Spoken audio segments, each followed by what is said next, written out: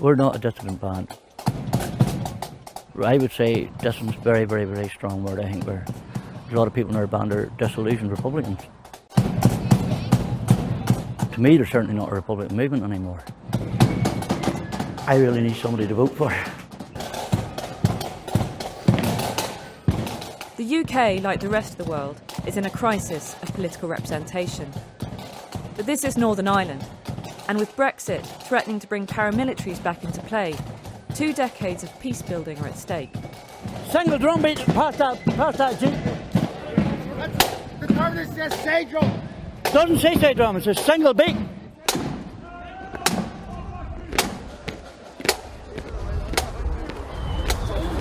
What do you reckon, John? It went well? I thought it went well, aye. It did, Phoebe. Aye.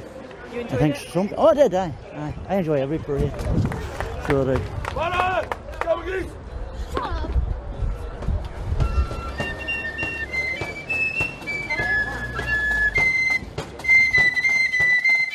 The Protestant loyalist paramilitaries, I know, took a step back, if you know what I mean, but I would say if the likes of the IRA and up their game, then it would just bring everything back again. If it happened, I would certainly do everything to stop it for the younger generations. Like. Marching flute bands are at the heart of working class communities across Northern Ireland, both Republican and loyalist. To many people, the bands represent paramilitaries. They're associated with a decades-old conflict that could be resurrected if a hard border goes back up between the north and south when the UK leaves the EU. But for John, David and their bands, marching is about identity. It's about commemoration and community. There's people in our band who can't read or write, and so they join the band and they're treated like equals. I've lost many of our friends by suicide, and I was either me doing it myself or join the band, and the band gives me a focus in my life day to go out and march on it.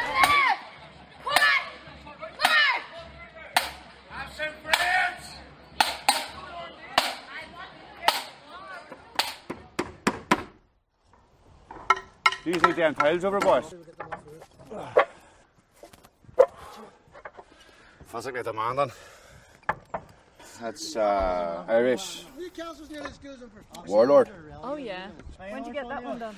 I got that done the year the band started. Which was? 2011. So why did you start the band in the first place? There was a lot of antisocial behaviour and stuff, and young kids drinking, maybe taking drugs, and all the antisocial behaviour stuff. Really? You know, it was dropped with 50% within the first year, and now there's none at all. And that's proven by a police report. What was causing all the antisocial behaviour, do you think? Just nothing to do. There's no political thing about the band? No, it was purely to do with the estate, you know, and a lot of the band too. It's all would be all family orientated, family run. It's a close knit band, if you know what I mean. Yeah. You know. I'll see you soon, guys. Working class communities in Northern Ireland have been hit hard by austerity. They're struggling with drugs, crime and mental health problems. It has the highest suicide rate in the UK.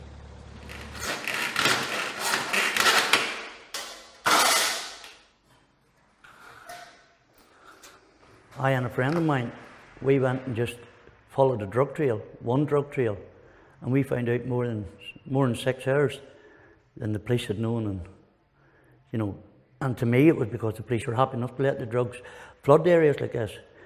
That's still the same police force, you know. So if there's no faith in the authorities, do you think it does give some strength to the paramilitaries who are offering? Absolutely, Yeah. I definitely do. I definitely think it does. It happened before, and you know, and unless you change things, unless you try to change history, there's every chance you're going to repeat it. You know, there's absolutely no change made here.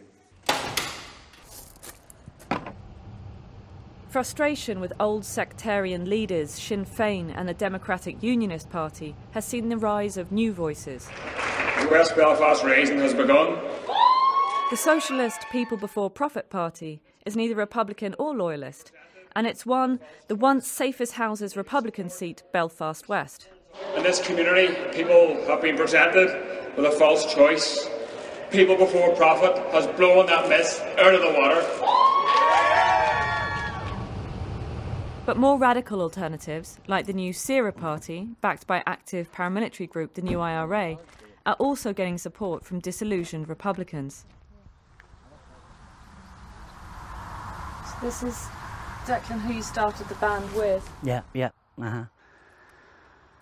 When I was growing up, I was shown a road to go, and I went that road, only because, if you were a Republican, that was the way to go. Now, and in those days that was Sinn Féin? That was Sinn Féin, yeah. But if I was growing up now, would I join Sinn Féin? I don't think so. Genuinely don't think so. And I spent the biggest part of my life as a member of Sinn Féin. So I had. But they're administering British rule. This is my home. I live here. I want to bring my children up to be Irish, not to be British. And I'm entitled to do that.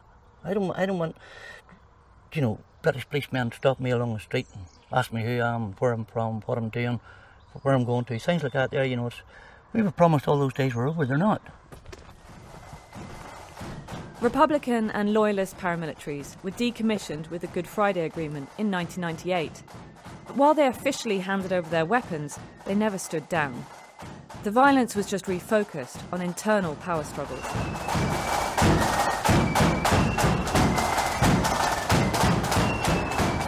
In East Belfast, we got talking to a shop owner about the problems facing working class loyalists. Somebody asked me, or that's why I'm asking you. The shipyard shorts are struggling. The only jobs around here for tradesmen is driving taxis and packing shelves. Most people around here would feel the same. Under threat? Yeah. From who? Republicanism.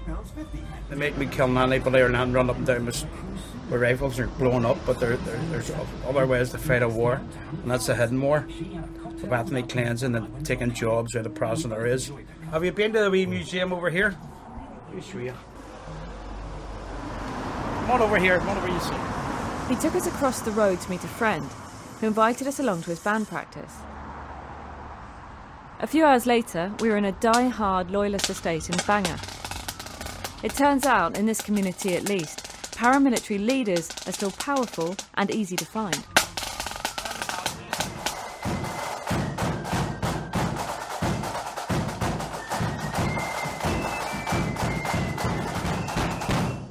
The North Down Defenders is run by D. Stitt, widely acknowledged to be the local boss of Loyalist paramilitary group, the UDA. So obviously there's a lot of inter-community violence going on, do you know what I mean, within Republican communities and within Loyalist communities, do you know what I mean? It's normal society. If you look at any society in London, Manchester, Liverpool, there's always going to be a big guy, do you know what I mean? There's always going to be somebody, a leader in that community, and there's always going to be somebody trying to depose that leader. In working class housing estates, it's a jungle.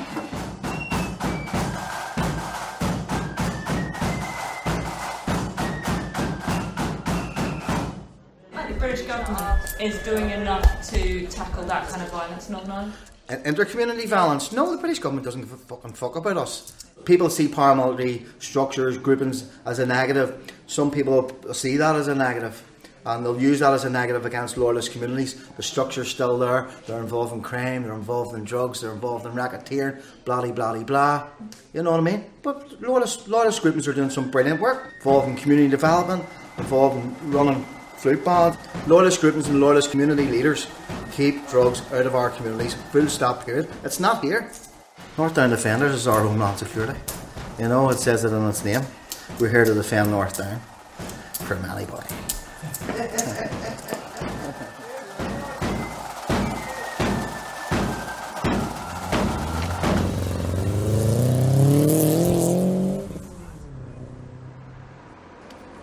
Others within the Loyalist community will do anything to keep the paramilitaries out of their estates.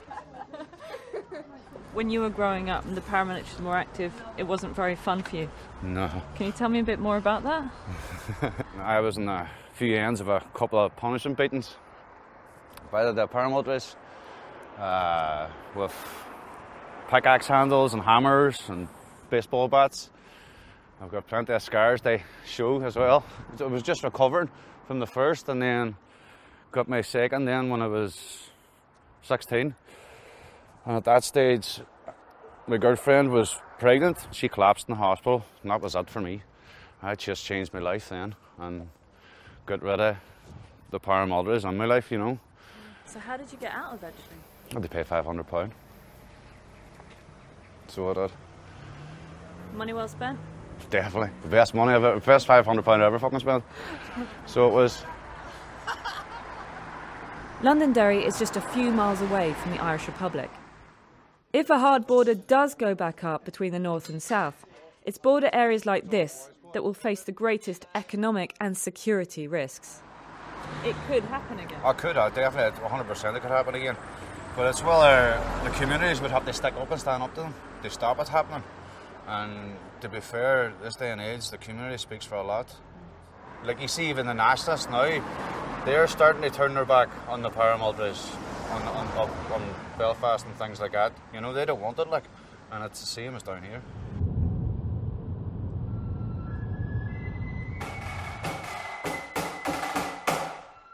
People are disillusioned, so they are. Because I'm disillusioned doesn't make me a dissident. You know what I mean? As far as I'm concerned, the war's over. You know, the war should be over. Everybody's own way of remembering things, you know. Is it right that we should keep marching to remember? I don't know. I don't know the answer to that either, you know. But while they're doing it, and if they need a band, we're going to be there. That's the way it is. Everybody thinks we're bad cunts, but we're not. This is our culture, this is our life. You know what I mean? We love it. I love it, man. I love it. I love it. We love it. All aboard! All aboard! All the children! Northern Ireland is still deeply scarred by the Troubles, and it doesn't want them back. If sectarian violence does creep back onto its streets, it will be negligence rather than public appetite that allowed it in.